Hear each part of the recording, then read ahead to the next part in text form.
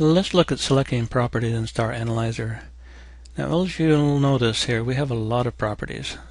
Most people only have 3 or 4 or 5, but some people really get a few. Let's look at the Add button for a minute.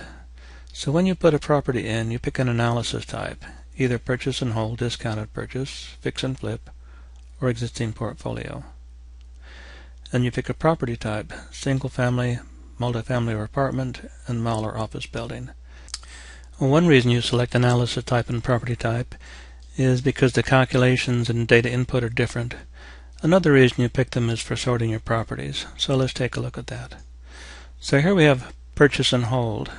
If I click on this, the pull down will show you this little thing. Again, on this video editor, the pull down doesn't work, but here's our property types.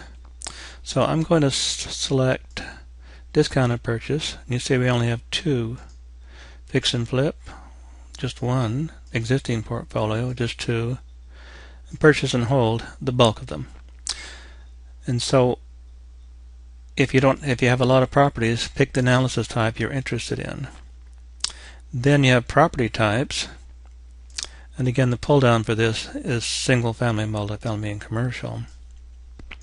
So if you look at property types, single family, we have not too many. Multifamily, quite a few, and commercial, quite a few. So what you do is you select analysis type and property type to filter or limit the number of properties you're seeing. Now I'm going to go back to all property types. Now person and keyword, let's take a look at this. These are people that have been assigned to these properties, and if I want to see what properties Richard Sandberg has, I can select Richard.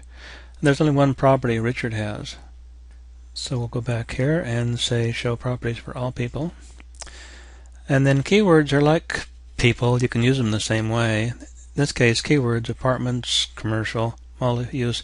So you can put any kind of sorting, filtering function you want here. Let's see what he has for multi-use.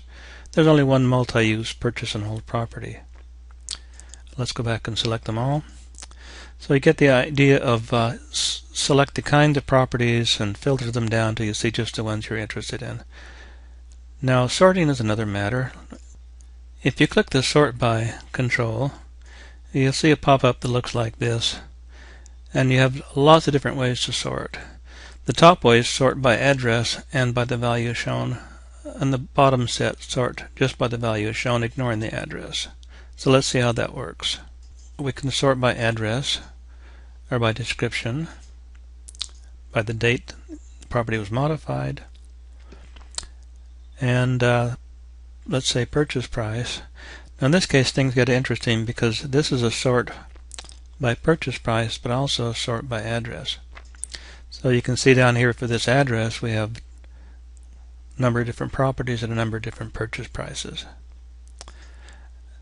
And so this is useful when you have a lot of property nested under another property. Another way to sort is by purchase price without showing the copies. This is every single property by purchase price. Okay, so the best way to learn these is to practice with them. But this is how we select properties.